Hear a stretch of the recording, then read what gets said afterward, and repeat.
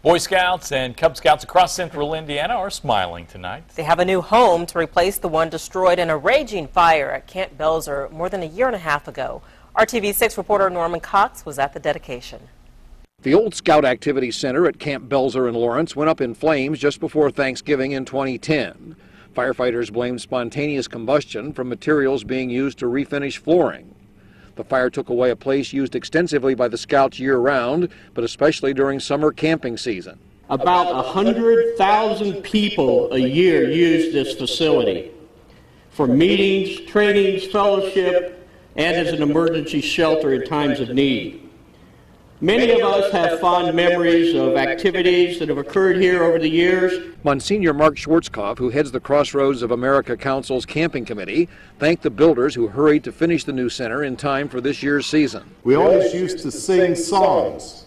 It was a happy place. We still sing songs and do happy things in there.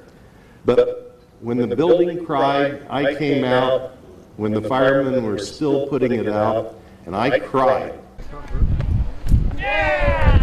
Scout leaders say the return of the center is good for youth and good for the community. It's like an old friend that had gone away for a little while and has now come back stronger than ever to be an important part of the family. The new center, unlike the old one, is equipped with sprinklers, and outside sit a new fire hydrant and fire department connector to try and prevent another fire from being as destructive as the last one.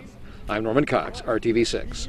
Scout leaders say insurance paid the entire $3 million cost of rebuilding the center.